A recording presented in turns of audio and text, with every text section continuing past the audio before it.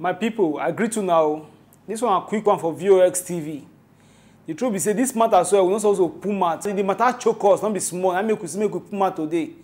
Make we really look this matter. What it concern prophecy, concern football.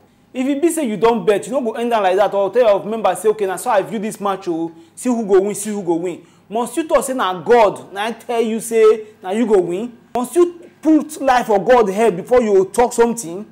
May we watch this video where we say one pastor for Ghana, where he named now Prophet Emmanuel Bada Kobi, where be the head pastor for Glorious Wave Church International. More we see what the man talk concerning yesterday match what happened between Italy and England. Today, England will beat Italy. England never fought match. I've said it again. That is the work of a prophet. I don't know what this one. You keep saying what God is saying.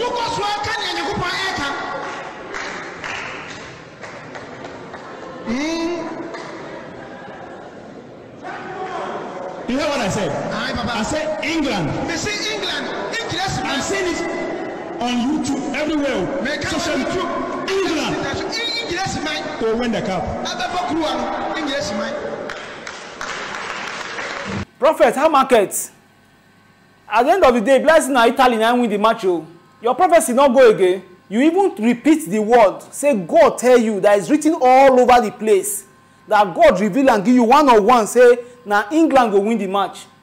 If you be say you don't go bet for bet Nigeria, it not mean say now so you come and come they tell people like for this is say now God not tell you. Or if your members don't bet, does that mean say now come and they tell people say now England not go win because say now what to bet be that one?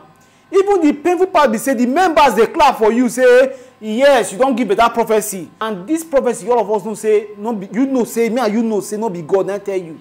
Must you come and they tell people say now God not tell you I give you this prophecy? You even they repeat and say God speak to me. How market now will be say at the end of the day not gonna go the way you talk. Make we stop to the talk within God not talk. Make we stop to the deceive people in the name of church. Concentrate on Bible. Talk to people waiting the Bible. Make you leave all those things nyama nyama. It not concern you. If it be say you don't go bet or bet Nigeria or you be gambler, it not mean say you going to deceive people for altar. Make we not use logic to give prophecy. Make we give prophecy as God to talk.